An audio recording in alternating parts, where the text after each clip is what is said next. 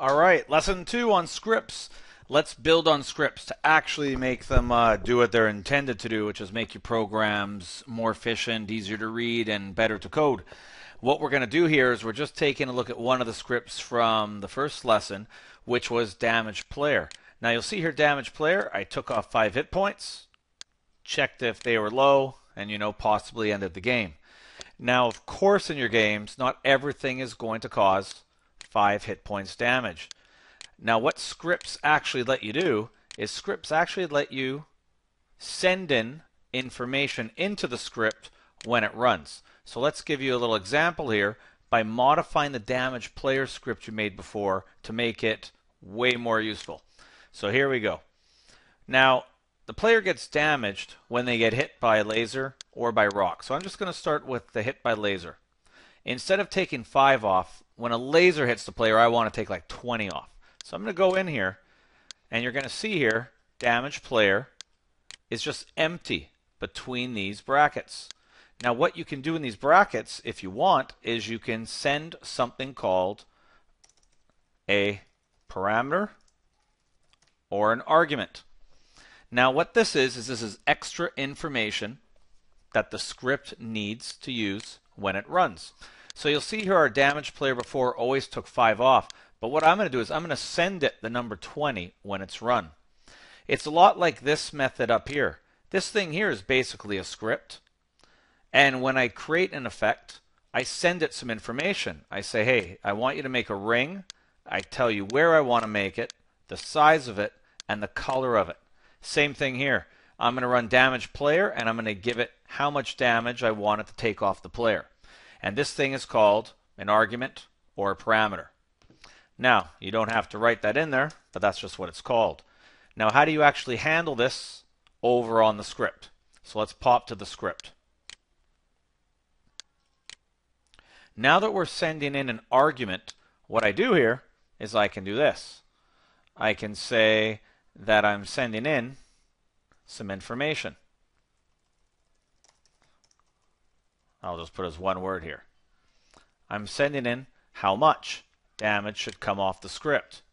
Now I'm not going to take 5 off the life of the player anymore. Instead, I'm going to take argument 0 life off of the player. When you send these numbers in, what GameMaker does is it numbers the arguments. Now I'm only sending in one argument. That argument is known, and it's already pre-named for you as argument 0. Almost every other computer language would let you choose the name of your arguments yourself, but GameMaker is sort of locked into this way where you don't really have any choice. The first parameter you send is going to be called argument 0.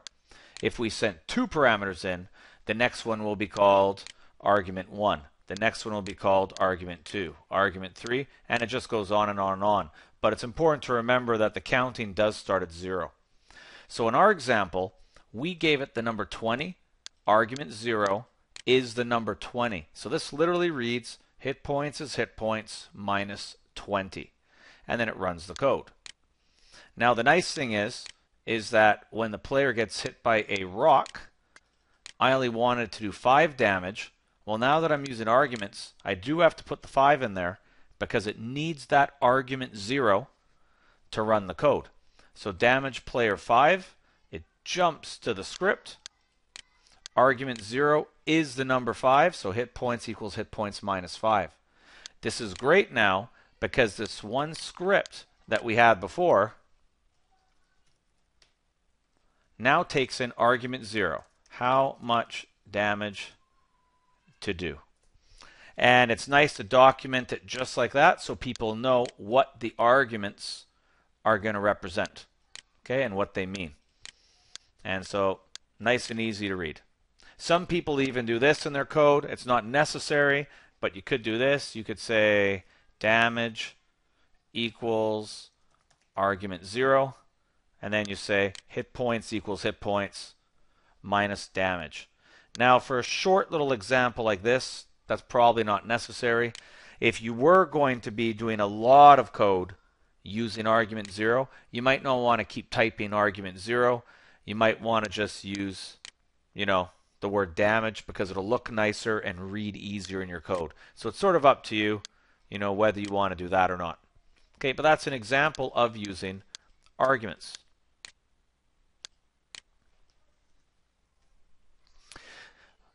Let's take a look at another one we could do using a script that takes in a bunch of parameters. I'm going to make a whole new script here.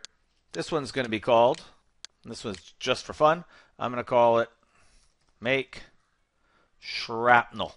So this is like something hits a wall, an explosion, and I want little pieces of things to fly off. So I'm going to call this make shrapnel, and I'll just do my documentation here really quickly. And there we go, what I typed. So see here, like a good documentation here, what I've done is I've just said the name of the method, and this one's going to take 3 arguments in order for it to run. It's going to send a bunch of shrapnel pieces flying off in different directions. What the heck are these arguments up here? Well, you say argument 0, how many pieces to make. Argument 1, the minimum speed of the shrapnel. And argument 2, the maximum speed of the shrapnel. Now I'm going to quickly write the code here for you. And here's the code to make my shrapnel here. Maybe a new command for you. Repeat just means repeat whatever code you put between the curly braces. And how many times you want it to repeat? Argument 0. So if I send it 10, it'll repeat this code 10 times. Now what exactly is it repeating? I'm making a piece of shrapnel. I'm setting its speed to a random value between argument 1 and argument 2. Those were the 2 numbers up here that I passed in to the script.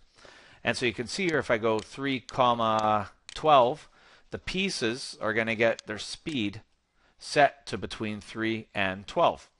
The direction's just random, and the image angle, I set it to match whatever direction they were given, so it looks right. Now let's actually use this method called make shrapnel, and let's do it when an arrow hits one of the ghosts. So let's say ghosts hit by arrow. So I do all these other things. I destroy the arrow, I make my things, I give the player points. Let's also just throw in here now make shrapnel, and let's make a lot of them so the effect's obvious. Let's make 15 of them. Minimum speed 2, maximum speed 4. Now let's just do 5. And now let's actually hit a ghost and see this method work.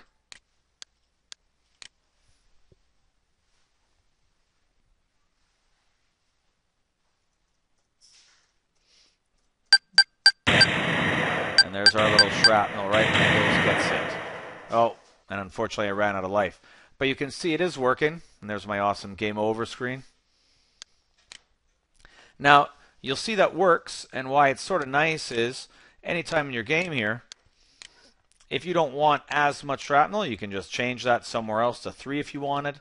If you want pieces to go flying really fast, you could change it to 12 to 12, or you could say 12 to 15. You can do whatever you want here. This chunk of code has been written very general in a script, and now you can make it flexible by just changing what arguments or parameters you pass in when you call the script. And so that's another good benefit about scripts, is that once you've made them, if you make them correctly, this code can be reused different parts of your game if you wanted. You could even make it so one of the arguments, if you wanted, was what object are you making? So if I wanted to, I could add a third argument and say create x, y, argument 3. And you could even tell it what kind of shrapnel. There's sort of no limit to how many arguments you could pass in. The more arguments, sometimes the better, because then the person can use the method in lots of different ways. So that's sort of the basics on scripts that take in arguments, right? And how to use them in your game and how they can make it efficient. Go practice a few in the next challenge, and we'll see you in the next video.